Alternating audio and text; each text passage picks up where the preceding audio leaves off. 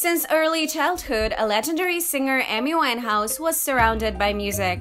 At the age of 12, a young starlet entered a prestigious Sylvia Young school where she learned to play the guitar. Also, at that age, she started writing own lyrics and music to it. Amy was completely involved into the music world and in 2000 was acknowledged as the best vocalist of the National Youth Jazz Orchestra. The year 2002 can be considered the singer's start of a professional career. Her friend brought Winehouse's demo version of a song to A&R, and it resulted in Amy's first contract with EMI. Within just a year of cooperation, the first album, called Frank, was released and received 2 Brit Awards. Her second album, Back to Black, made her internationally famous.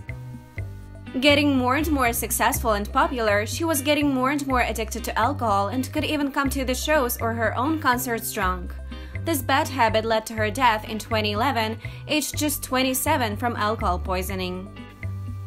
Amy's father, Mitch, had tried several jobs to feed the family. At first, he worked as an installer of window panels and then became a taxi driver and then finally found a job as a singer. He had been very close with Amy, giving her recommendations and advice. After the daughter's death, he is a copyright owner of her music. The mother, Janice, used to work as a pharmacist. Like Mitch, she shared a special tight bond with Amy, even though parents divorced when a future starlet was 9. According to Janice, she knew Winehouse wouldn't make it till 30, as she was quite bored with life. The late celebrity had a brother, Alex, who had always been very supportive of a talented singer's career and proud of all her achievements. After her death, he claimed that the singer didn't die because of alcohol intoxication but problems with bulimia. Today, he works at the Amy Winehouse Foundation. The famed singer had a couple of serious relationships and once even walked down the aisle. Her first partner was a singer and bassist, Alexander George Clare. They met in a bar that Amy often visited. This relationship had lasted only a year, from 2006 till 2007. In 2007, Blake Fielder Civil walked a talented singer down the aisle just to divorce within 2 years. They also met in a bar and fell in love immediately.